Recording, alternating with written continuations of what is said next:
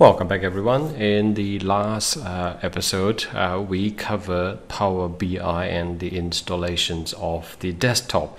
In this portion, now that you've installed it, we're going to go and have a look at what the welcome splash screen looks like.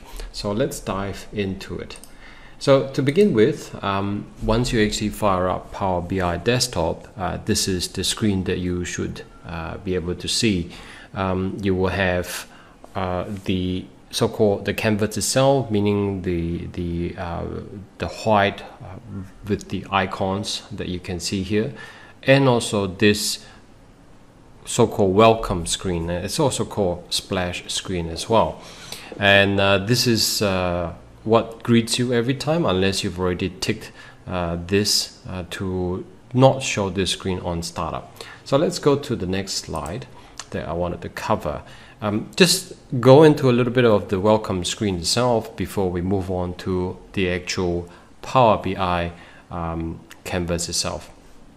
So if you look at this welcome screen, is typically broken up into a couple of areas. You have the icon here, of course, and then this area here is really what is called the quick start guide. Either you get data quickly or something that you've already done in the past or recent sources. So let's just say you have accessed data before, it will actually show up here. Getting data here is doing it for the first time. And the second time and onwards, it will actually show up after you've done it the first time around.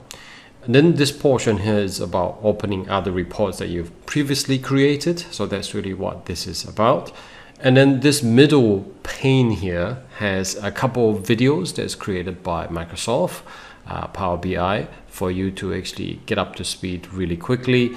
There's getting started with Power BI desktop, there's building reports, query view concepts, and a few others. These are really the demo or training videos provided by them.